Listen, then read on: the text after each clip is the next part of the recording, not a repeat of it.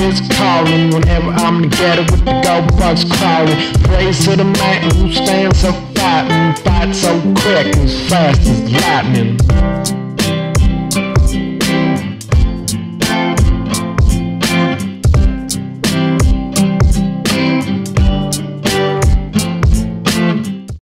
An older gentleman decided to spend his day fishing on November 17, 1971. It was a beautiful fall day and there was no better way to spend it. So he drove down a country road to Turner Bayou, just north of Galveston, parked his truck near an oil pump, and walked to the water. He threw his line into the water and noticed something very bizarre in the water, just off the bridge, that looked like a woman's wig, only attached to what he at first thought was a wig, appeared to be human skin. He quickly headed back to his truck, drove to the nearest store, and called authorities. Police quickly flooded the area. They got ropes in order to reel the body in, and on closer inspection, the dead girl had long, dark, reddish-brown hair. She wore only a pink bra under a maroon blouse, pierced earrings, and rings.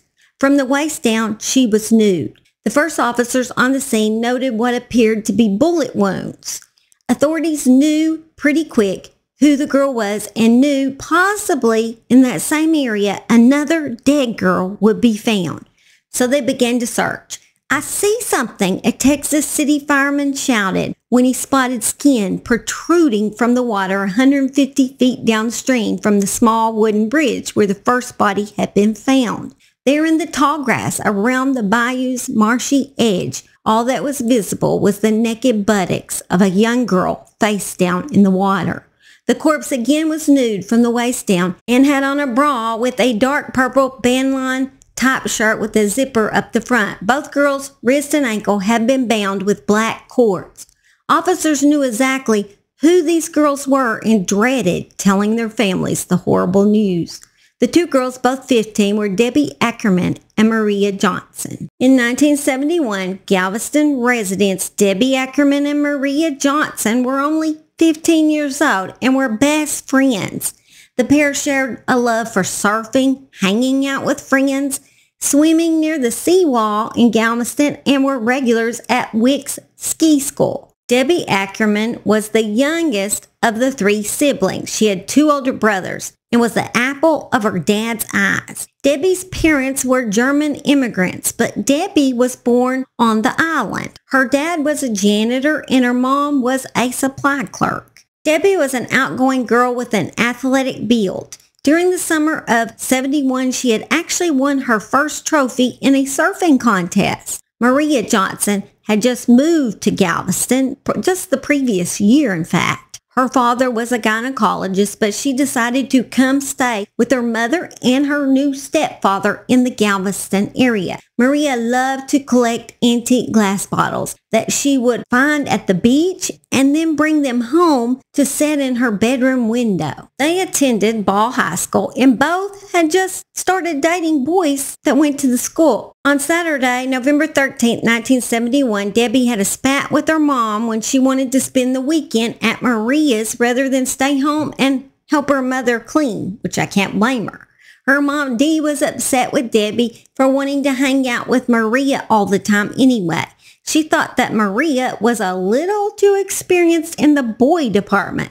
So Maria decided to get her way, like a lot of teens do, and ask her dad for permission, and he said yes. There was no school on Monday, November 15th, so on Sunday night, Debbie called her dad and said, "Dad, can I please stay one more night?" He said, "Okay, but be home by 3:15. By lunch that day, the girls were walking down the street, Debbie holding her small suitcase in her hand, when two of their friends who worked at Baskin-Robbins called them over for a chat. The friends asked them what they were doing. They replied, "Nothing." And the two girls who were actually on their lunch break, they had to go back. So she told Debbie and Maria their lunch break was over and they would see them later. As the two girls turned to leave, they seen a white van pull over with a man in it talking to them and noticed that Maria and Debbie hopped in the van with him. As he was pulling away, the girls did notice the white van had curtains over the back window, blocking the view, which at the time they thought was kind of strange. but no warning signs went off. The appointed time, 3:15, came and went, and Debbie failed to return home as she had promised. At about 4, Dee Ackerman contacted Maria's mother, looking for Debbie. The calls continued into the evening, but the Johnsons insisted that they had nothing to tell her. They hadn't seen Maria either. In fact, the last time they'd seen the girls was that morning just after 9 a.m. when the Johnsons said goodbye and left for work.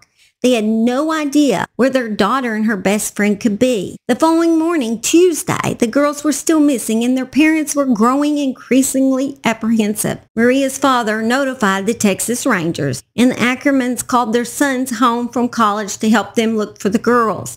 Then November 17th is the day that the fishermen have found the bodies of Debbie and Maria. On November 23rd at 8 in the morning on the same day Debbie was laid to rest, a man yielding a metal detector walked through a heavy wooded area near the Addicks Reservoir, west of Houston and just north of I-10. Rather than buried treasure, what the man found was a decapitated, decomposing body. In the era long before cell phones existed, the man drove to the nearest neighbors. A call went out and police responded. One of the first discoveries was a skull a short distance away in the underbrush. Based on items found on the corpse, a white knit pullover and striped slacks and a ring that read love, it was quickly assumed that the decomposing body belonged to Gloria Ann Gonzalez, the 19-year-old Kroger bookkeeper who had been missing for nearly a month. That same day, the remains were transported to the morgue for autopsy. The ME noticed something odd. While the body remained covered with decomposing flesh, the skull was nearly skeletal. Why would the skull be nearly cleaned off and not the body? Could animals have devoured all the tissues off the skull? Perhaps, but he saw no sign of such animal activity. And if that was the cause, why hadn't they attacked the body as well? Gonzalez's mandible remained with her body and he inspected it carefully.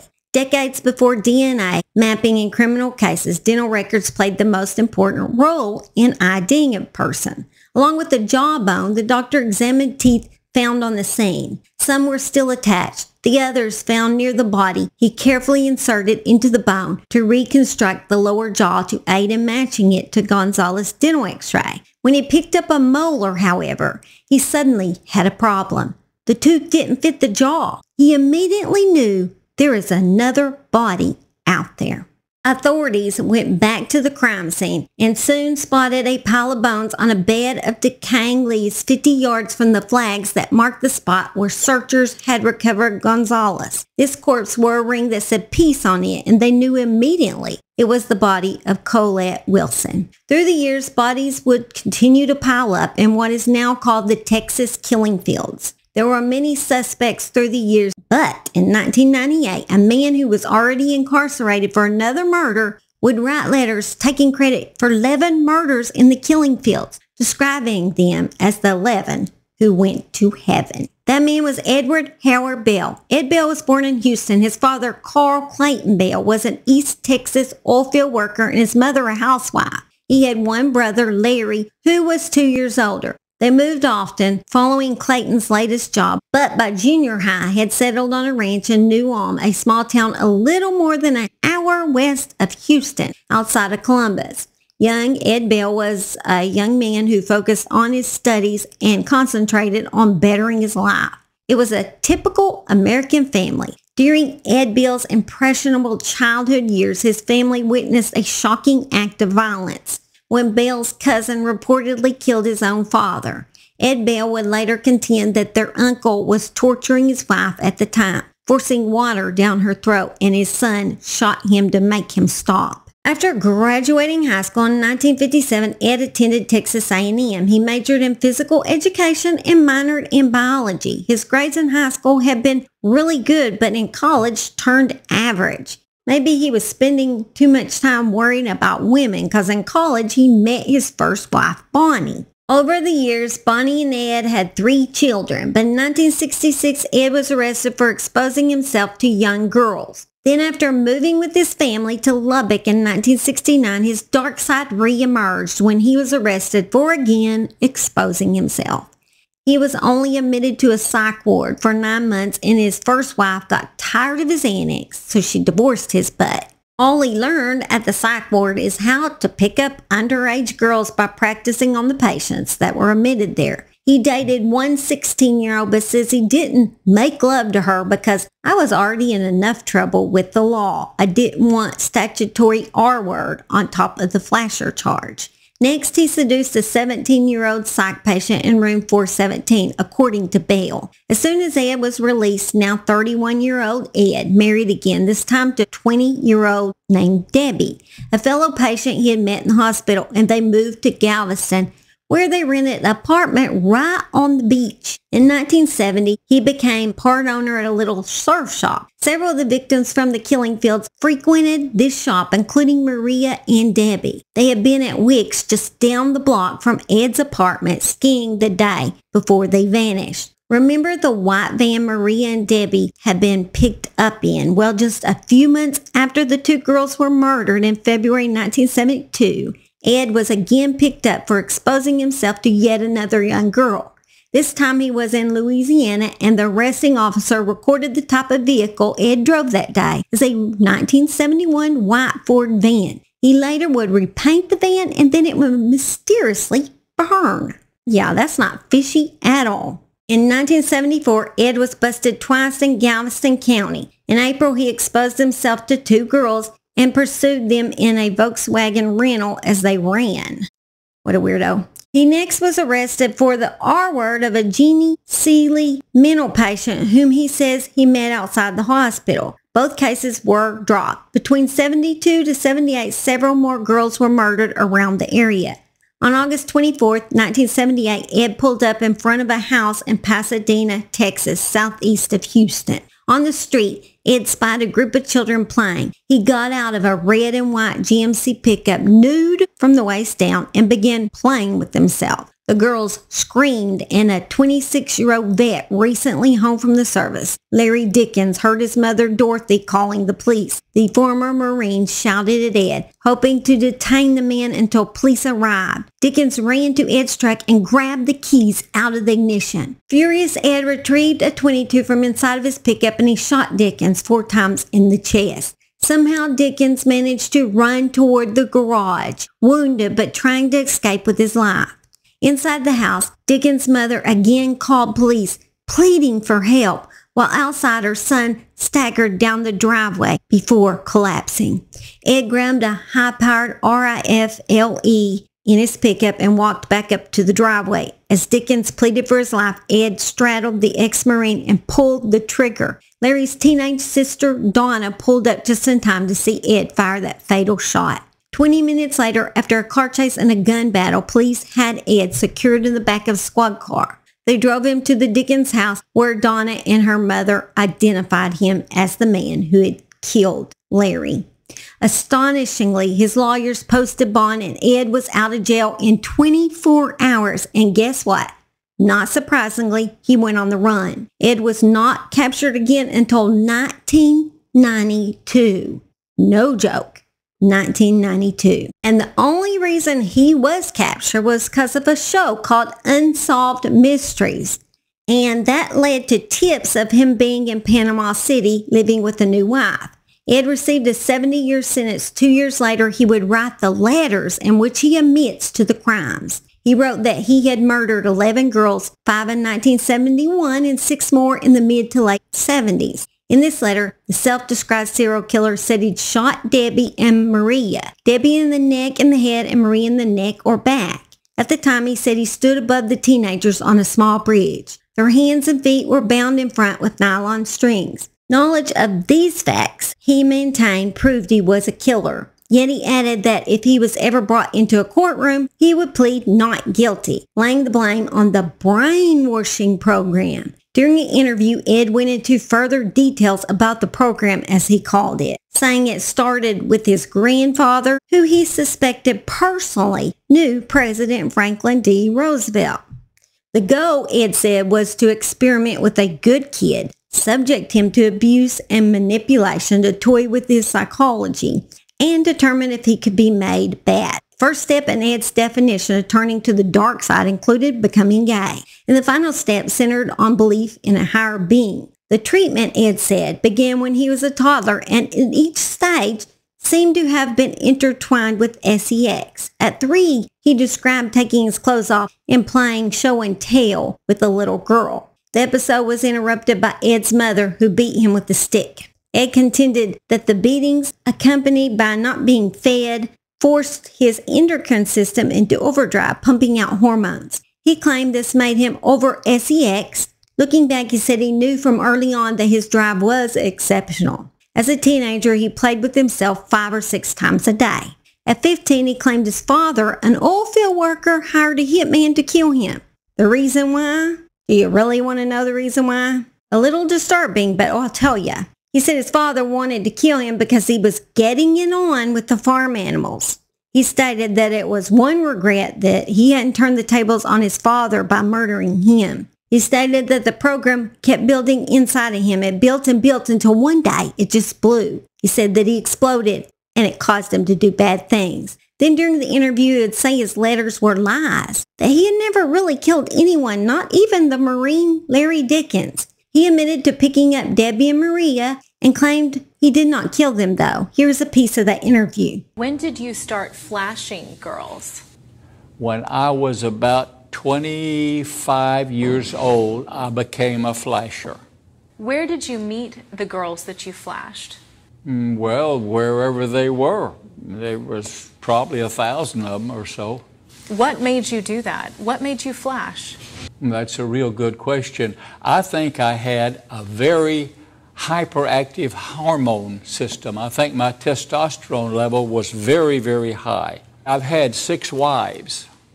To only one of them have I been legally married. And that was a girl down in Panama. Why did you send letters to the district attorneys in Galveston and Harris County? I very stupidly thought they would kill me. I thought I could confess to some crimes that I didn't commit and the state would kill me. I was suicidal. In those letters, you mentioned 2 girls, or several girls, Debbie Ackerman and Maria Johnson. Right. How did you know Debbie and Maria? These girls came running up and flagged me down and jumped in my van. But they knew you. They knew you. I don't think they knew me. They knew of me. I told them I'm on my way to work. They let me know almost immediately that they were tired of going to bed with young high school kids. They wanted a guy like me. I told them, great. Okay, and I told them that I was part owner of Doug's Dive and Surf Shop on Stewart Road. And I set up a meeting with them for Saturday morning at 10. I didn't work Saturdays and Sundays. And it was quite obvious we were going to get a motel room and jump in bed together. Kill Debbie Ackerman and Maria Johnson? No, I did not. I had them in my van. I let them out at the Martini Theater and with the setup for Saturday morning at 10 o'clock. Did you have sex with them? No, no. But you confessed to their murders. Right, right. But Why? I did not.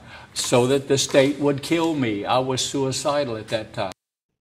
During this interview, he was 72 years old and said he no longer had sexual urges like he used to.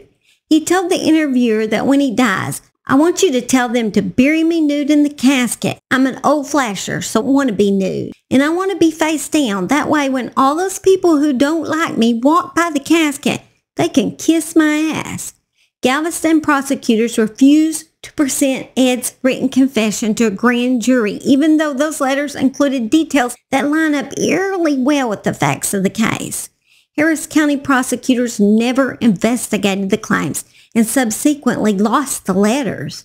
And Ed refused to cooperate with police and, as you can see, later denied the claims he made in the letter.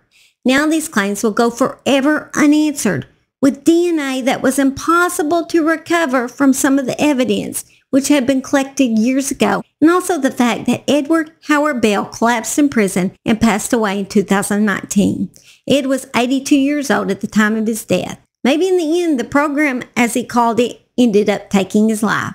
Unfortunately for the 11 victims, family, and friends of the 11 in Heaven serial killer, no true answers will ever officially be known, but with the details that Edward Bell wrote in the letters, I believe we all suspect he was a disturbing, sadistic serial killer and only one of many serial killers on the Texas killing fields.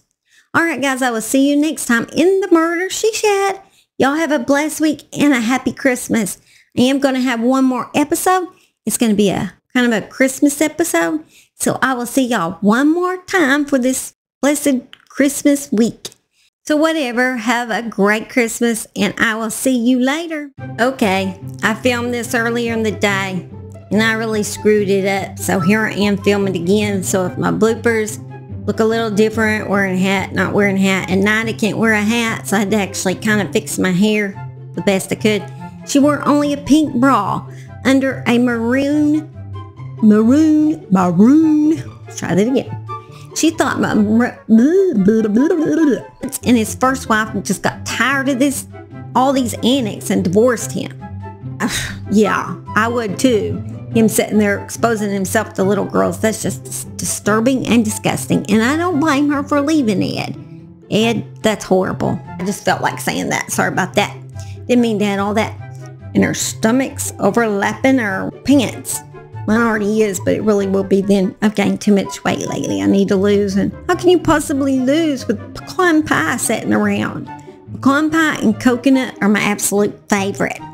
Oh my God, that's heaven. In fact, I made a coconut the other day. I made two. I'm not going to lie and eat a whole pie right on my own. I ate every slice on my own. Because my husband was away for a few days. When he came back, he's like, you eat the whole pie? Well, who else do you think's going to eat it? My boys don't ever hardly show up anymore. I'm here by myself with the dogs. And I'm not going to feed the dogs coconut pie. So who else could have eaten that pie? I mean, come on, somebody had to eat it. You couldn't just sit around here. But anyway, I ate a whole freaking pie. I really did. That's embarrassing, but I did. And then my husband came home, and he better not lie, because he ate the whole freaking other pie I made. He cannot lie about that, because I waited, and I didn't eat a single piece. So I could say, hey, dude, you eat a whole pie too. Don't look at me like that. And he ate the whole other pie. Yes, he did. So, gotcha, honey. I don't know if y'all can hear it, but there's a loud plane interrupting my video right now. It's super loud. Gotta wait for it to go by. Sorry about this. We will play some music as I let it go by.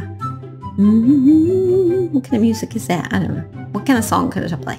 Baby Got Back. Baby Got Back. I don't know. I have no tune to any song. I suck at singing. I was not made for singing, so therefore I'll just talk. Because you don't want to hear me sing or hum probably. So I think it finally went by, so y'all have lucked out. We can begin the video again. An older gentleman decided to spend his day. I sound pissed when I started it. I'm not quite done, okay? I'm almost done. I'm almost done, Bubba. Say bye. Say bye to everybody. Say bye. No, not yet. Not yet, Bubba. You're so pushy sometimes. You're a pushy boy. You're a pushy boy, you know that? He is pushy. Got a fish breath. How you fish breath smell? Fishy, you need a dental mitt, dude. I gotta finish this, okay? Go lay down. Go lay down. Go lay down. Also, I've actually started building my rabbit cage. I'm trying to make it cute. I want rabbits to have a cute home. Like I said, I have 2 rabbits and I decided what their name's gonna be. Harley Bunny and Honey Bunny. I know, goofy, but I like it. Harley and Honey. And I already had Simon tell y'all bye, so I'm going to end the video right here. And love y'all, and I hope y'all, like I said, have a great week and bless others out there. Be a blessing to others. Love others. Not too much, though. You don't want to look like a weirdo. Just, you know what I mean. Just love them in a good way, not in a bad way. I don't know where all this is going. All right, bye.